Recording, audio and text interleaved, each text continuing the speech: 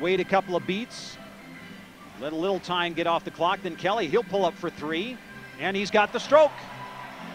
Tre Kelley. Skyforce the other way. Tre Kelley gets into the lane, lays it up, and in, and a foul!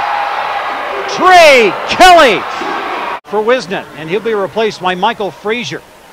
4.1 seconds left. Out front, Liggins has it. Fresh shot clock as he goes to Kelley in the left corner. Kelley drives into the lane from the wing. He's fouled and he banks it in. 3:43 as he hits a pair. Kelley rounds the curve, gets to the line after hitting the shot.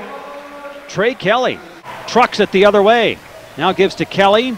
Kelley's going to spin in the lane, lays it up and in. And a timeout called. Skyforce by 4:20 left in this first quarter. Tre Kelley flips it up. Gather himself enough to get it off the glass. Makes it 20-14, and now Kelley. Top of the key. Back to Kelley up top. 5 to shoot. Into the lane he goes. He's fouled. Shot goes in.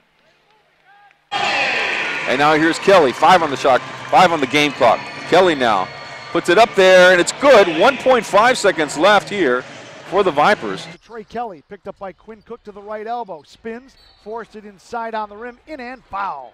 Tough shot for Tre Kelley.